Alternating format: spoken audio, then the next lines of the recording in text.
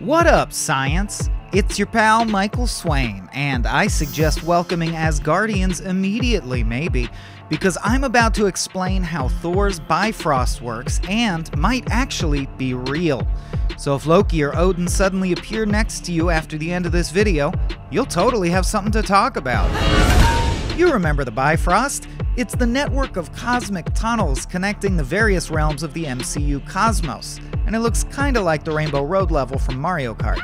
Thor and company use it to quickly travel between Asgard and Earth, among other places. The idea is a direct lift from Norse mythology, and the concept of different realms all connected to one another by these mystical tunnels or bridges. In the myths, the Bifrost specifically connects Midgard, our realm, with that of the Aesir, aka Asgard. You might recognize the same setup from God of War or the VR game Asgard's Wrath. The MCU Bifrost, aside from serving as the backdrop for a reckless underutilization of Idris Elba, served as a handy way to get Thor to Earth. But in the first Thor movie, there's an implication that the mystical tunnels are actually scientific reality. Einstein-rosen bridges. Like an Einstein-rosen bridge? More like a rainbow bridge. What's an ER bridge? It's a theoretical, i.e. not real or proven, structure that consists of two wormholes at disparate points in space-time connected by a tunnel. Sound familiar? Einstein-rosen bridges, in theory, could connect 2 points in space, 2 points in time, even connect 2 different dimensions. In theory. In theory, communism works. In theory. So why get excited? Well, you see, the science she is just beginning. While ER bridges haven't been proven to exist yet or even spotted in the wild, scientists have long observed strange linkages between distant galaxies that up until recently went unexplained. I'll explain.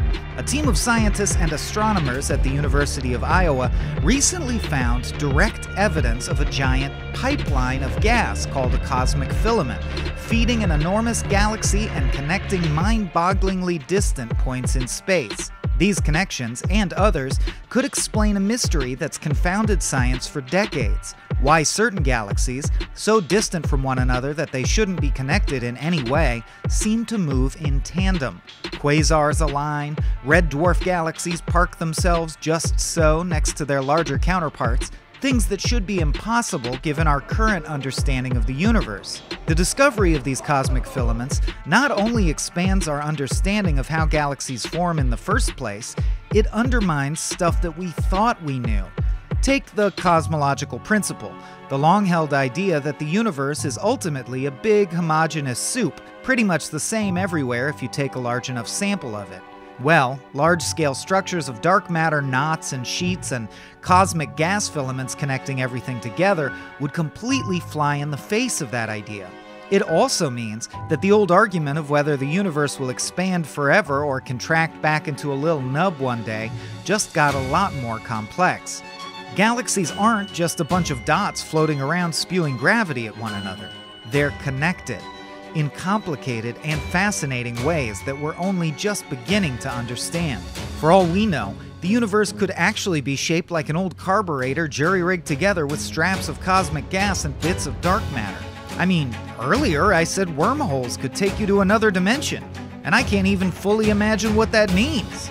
Speaking of other realities, scientists are currently working on proving the existence of a 5th dimension that only particles can traverse. That might finally explain what dark matter actually is. And plus, if Ant-Man could shrink down enough, I bet he could squeeze in there. And of course, I guess if you were a godlike entity with the ability to survive travel through black holes and quasars, maybe you could hitch a ride on a cosmic filament and pop into the nearest proto-galaxy.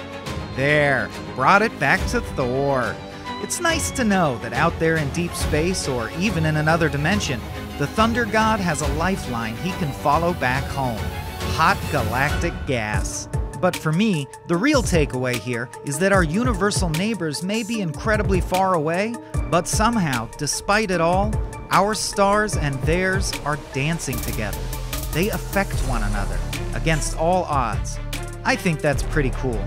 If you think that's pretty cool, make sure to tune in for the next episode of What's Up Science on IGN. You can find all of our science and gaming and entertainment coverage pretty much anywhere. IGN.com, YouTube, across social media, even on your smart TV. Check you next time, Sci-Rinos.